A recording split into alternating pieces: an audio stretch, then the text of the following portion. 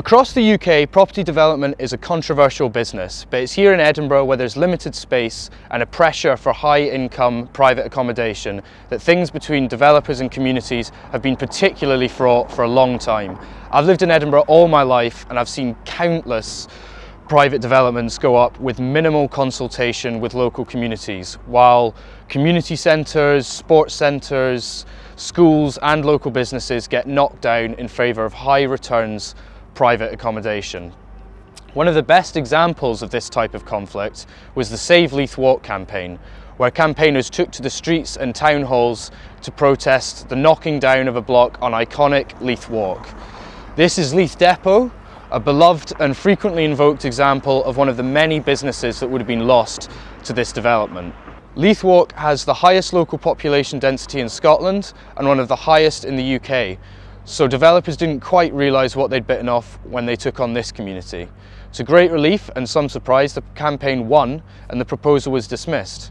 However, like any anti-planning campaign, it took a long time and it's still subject to future appeals and the plans of developers. So I'm going to talk to David Walliker, a key organiser of Save Leith Walk, to find out just what it's like to actually be part of such a vibrant but drawn-out campaign.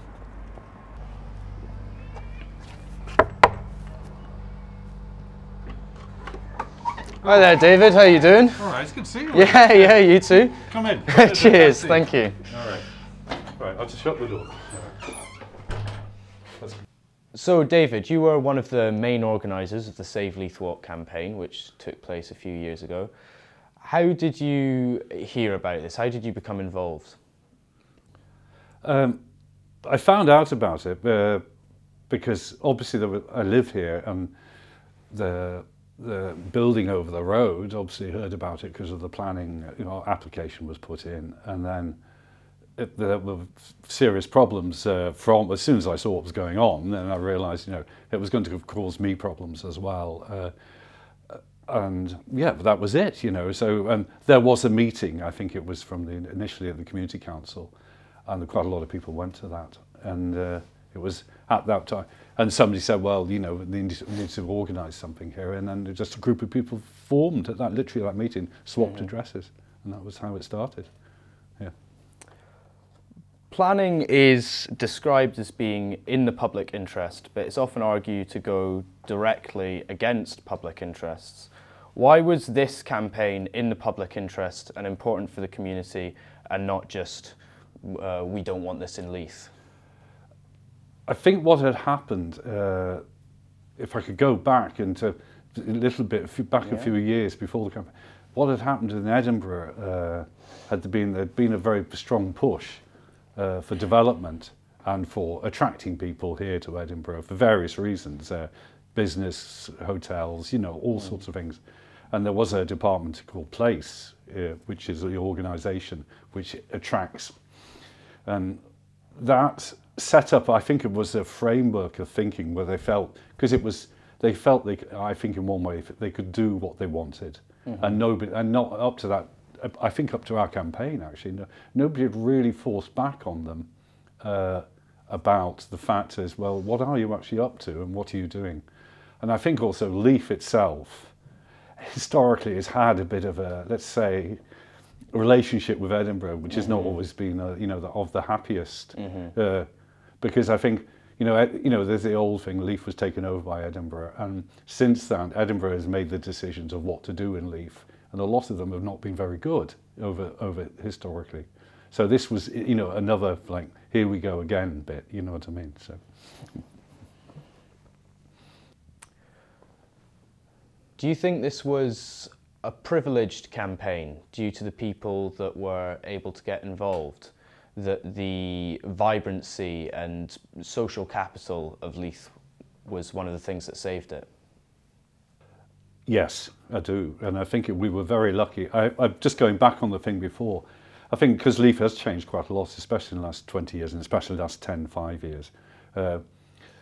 Leith lost a lot of people who were, let's say, professional class in the 60s and 70s because they all left because all the businesses and all the docks died off and into the and I think what happened, there became a new influx of people in, and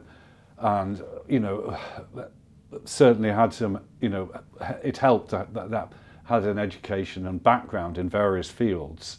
So it sort of just gelled at the right moment. So, you know, there were people who had the skills from various areas. Like myself as an artist, I knew quite a lot about, let's say, communication, about how communication works, because it's been one of my main interests in art, actually. So this sort of, in a way, just became more of a realising in the real world what I was doing in my art already, which was quite interesting for myself. And I think that happened for a lot of people. And also we had quite a number of foreigners, people from other countries, who, like myself, I'd come from abroad. I've lived, although I'm British, I'd lived abroad for a long time. So I had a different perspective. So I was involved, and I'd come in. I hadn't just lived in Edinburgh all my life, and I'd sort of lived and accepted this is the way the norm is. And I think this was also very apparent from other people who weren't from this country. You know, they had a different social background. You know, one was from Germany, one was from France, Australian, American, you know, Canadians. So there was that really helped to sort of. So we were able to work off each other, I think, as well. And then we had the local community as well, you know, who realised, you know, this is like, you know, here we go again, you know, and let's see what we can do about it, you know. There's a lot of talk in planning worlds like reaching consensus, and we want a planning system that is not full of conflict, which you could maybe argue is slightly exploiting people's natural aversion of conflict to accept compromises. Did you find developers or other opponents to the campaign using coded language like that? They did to a certain extent on this. I think up to that point, they hadn't really needed to bother. You know, there were things written in documents. And the council and the planning and various things, they have all these documents and saying, oh, this is the right way to do this and the right. And most of the time they don't even follow it. You know, so. What I can say since the campaign, we were successful. I think the planners and the council obviously had to step back and think, well, you know, obviously the way we were approaching things before, we're having to change it. And there are still developments going on now, obviously. And what they've, you know, I would say actually they've manipulated the system again, basically to make it appear more consensual. Like now they'll go out and do, you know, like a survey from people and say, you know, you asked, we listened, we did. Is their slogan? You know, you could say now, you know, you asked, we listened, we lied. You know, which is very much what they do now. You know, because they give you a thing to say, oh, present it, and then, you know, and then they move the goalpost afterwards. You know, so.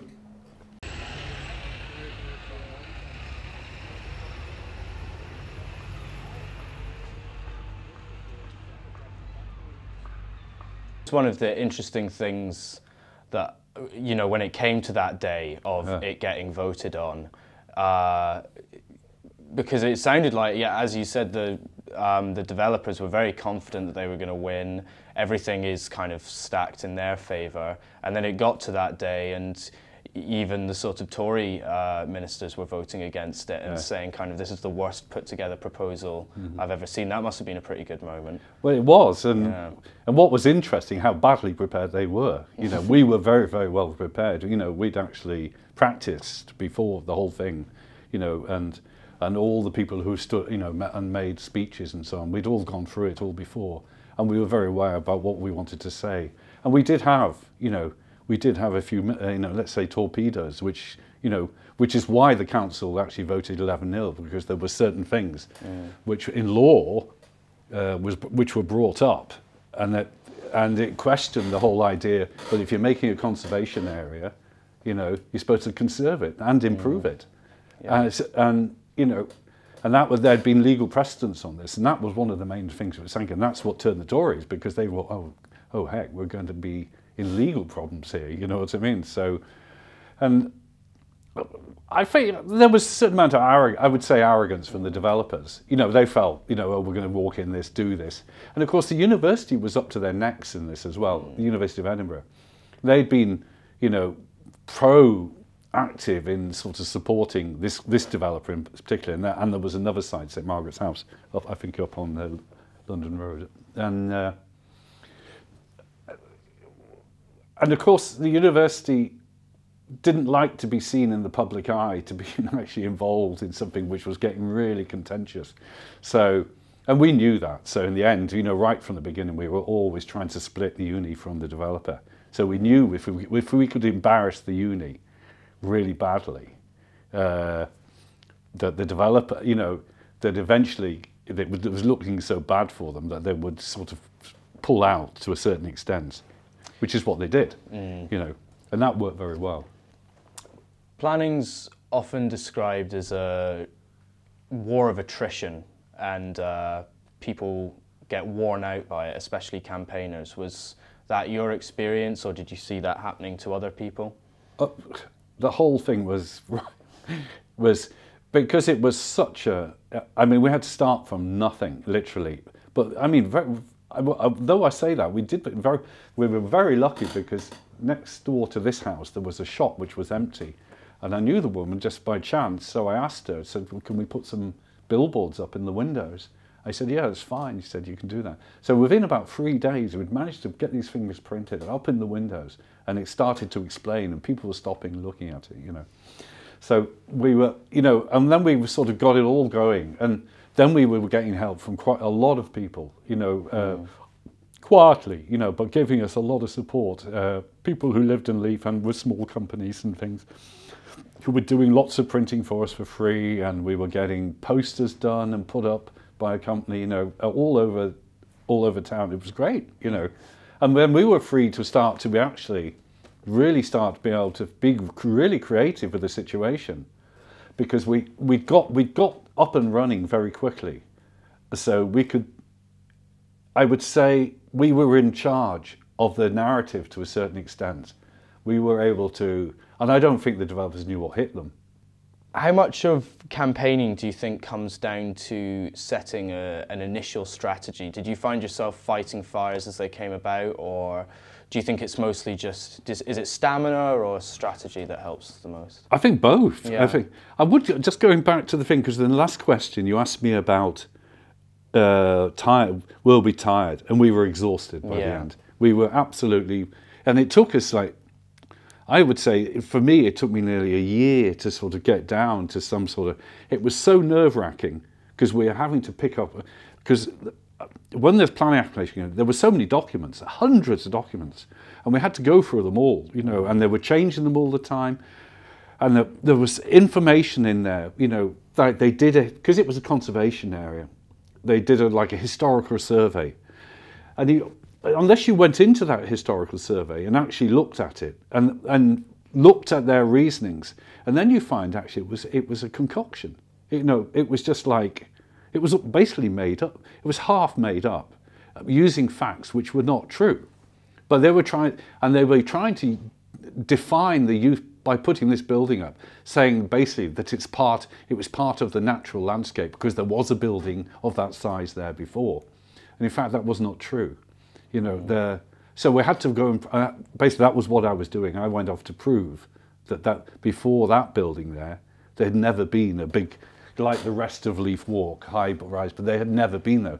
And actually how I did that was I went to the census records and looked in every house which had been there before, and you could see how many people lived in each building.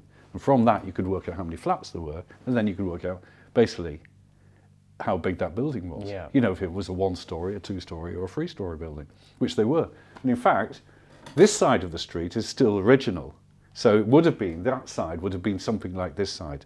And in fact, it's like where the hospital is next door, there was a 2-story building there up to about 30 years ago.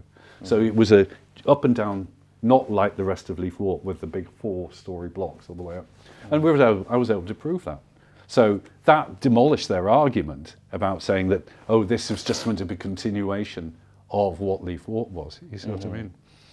As it went on, and it got more to right up, I think, there were things right at the end. There was about 5 or 6 of us who were working very intensely, because it was very complicated because of the planning laws and knowing about planning and about aspects of the building, how we could prove that this certain aspect of the building was, you know, didn't fit into their own, you know, planning regulations and stuff like this.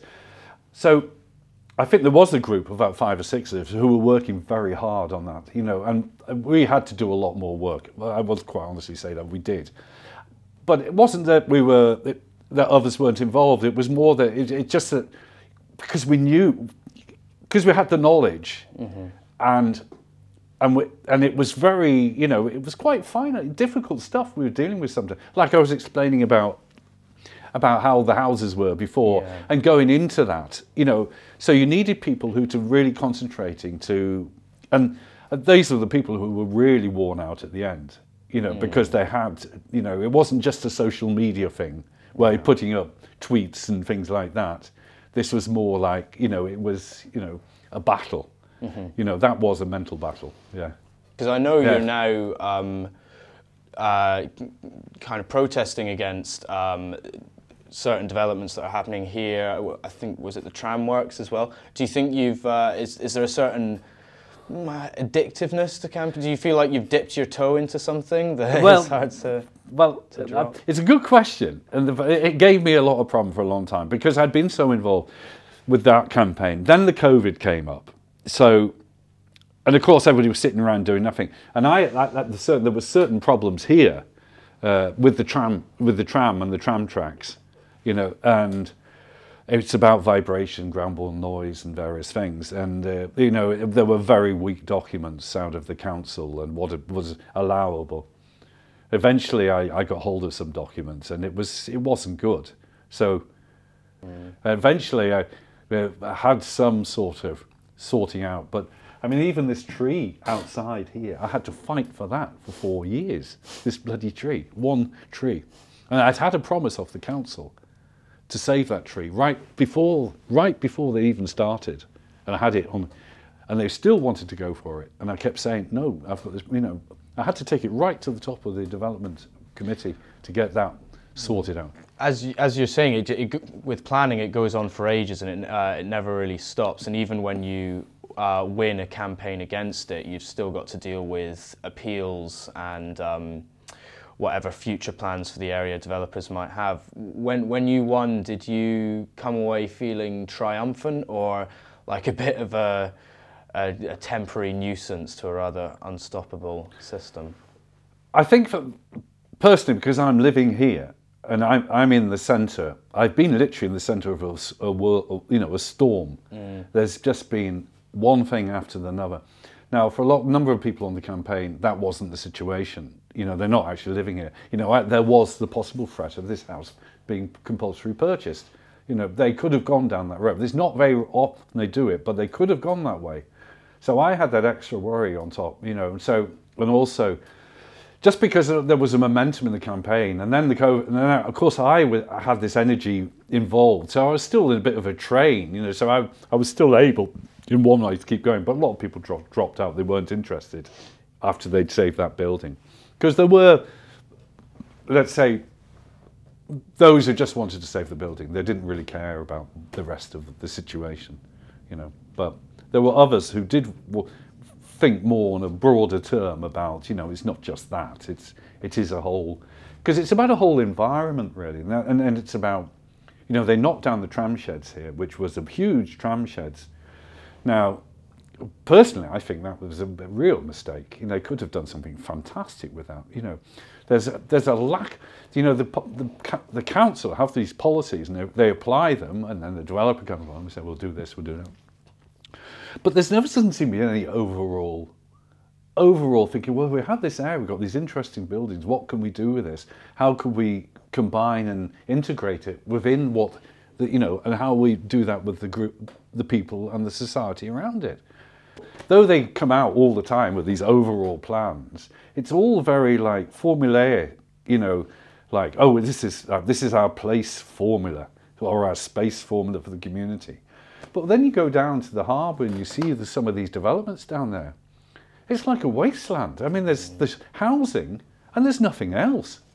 And it's like, well, what about all the other parts that should integrate a society and a community? You know, and they have that here already, and they still want to knock that down here. And it's unbelievable. I think their foresight is actually very bad. And I think the problem with the foresight is because the planners have decided to go down these formulaic routes of saying, oh, this is the way we fix things in an area, by these sort of overall, they've got papers, somebody's written them about, as I said before, about, oh, we create a community. And it's all a bit like, well, hold on, you've got a community there already. Why are you needing to create it? You're going to destroy it and then attempt to create a community. It's a bit mad, Do you think there's anything in your past or your personality that drove you towards campaigning? That's a very good question.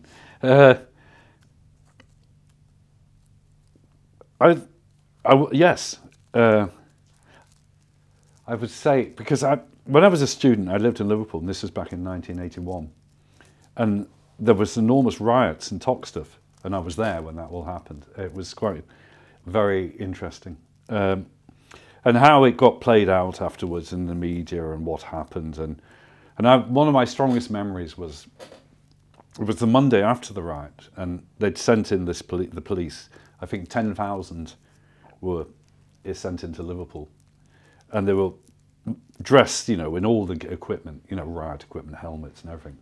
And I was on my bike and I was cycling down the road, and there was nobody on the streets, nobody, but these literally thousands of police marching like Roman centurions down this main road into Liverpool. And Liverpool at the time was really depressed city. It had a lot of problems. The unemployment was 80–90% in the area I lived. So, and at that time, I thought, what is this country? I thought, this is crazy. So, and then I was an artist, and I started to move, and I went into Europe, and then I was in America, and eventually I moved to Sweden. But I always had this thing about, one of the reasons was because Sweden was a fairly democratic country. Things were done a lot better than they were done here, So when this came up, it was like, one side of me said, oh no, this is like, here we go. And I really had to fight myself to think of get involved in this in one way. But I had to, there wasn't any choice. And I was a bit like, because, I was tired of this. I've seen it so much, sometimes I wonder why I came back to the country after a long, long time, But there are other aspects of which you have to deal with. So, yeah. So, but once I'm involved in it, and because I'd been in another country where I could see things could be done better, just could be done, where people's views were respected, And this country, people's views are not respected.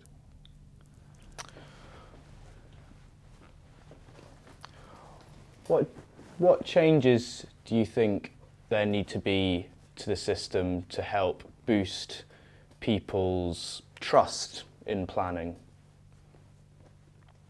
I think personally, there was a planning review about 3 years ago, just about the time of the end of the campaign. And of course, because we won, the politicians said, well, you can see that it works very well, because obviously we won. But of course, we were one of the rare victories. It's basically unknown, especially in a city, to win. You might win out in the countryside or on a house or something, but to win in a city like we did was, a lot of people can't believe that we did it, But, so they didn't really change the planning thing, so it stayed the same. But they used our win to justify that it was all okay, which was ridiculous, Because one of the things that were on the last planning review, which I think is every 10 years, which I think it was Andrew Reitman put it out, basically said, well, if the developers can, as I said before, the developers can appeal if they lose at that council meeting, why can't the community appeal? Which is what people wanted, That we would have thought would have been at least basically fair, But they wouldn't allow that. And the reason they didn't want that is because there's a policy to build like hell. And of course, the last thing they wanted were all these groups jumping up, if they lost, appealing. You see what I mean? Because it was going to block, well, as you said, what was initially the consensus in the system, And the consensus in the system is fine if it's your consensus, if you design the consensus, you know. But they know, you know, our consensus would be something very different from theirs, obviously, you know. So, is that right? That was great. Thank you very much, David. That was very interesting. All right, cheers. Cheers. Yeah. So that just shows you how much perseverance and community outreach can do to push against huge systems like planning and development groups. And also how tough it is to be a campaigner and all the many things you have to go through when conducting a campaign like this. Campaigning, especially against planning, is a war of attrition, and I've always wanted to know how these conflicts take place and how the people involved come away feeling about it. I hope you can join me next time where I'll be on the trail of another development. Stay tuned, please comment, subscribe, and let me know if there's a development happening near you that you don't like the look of.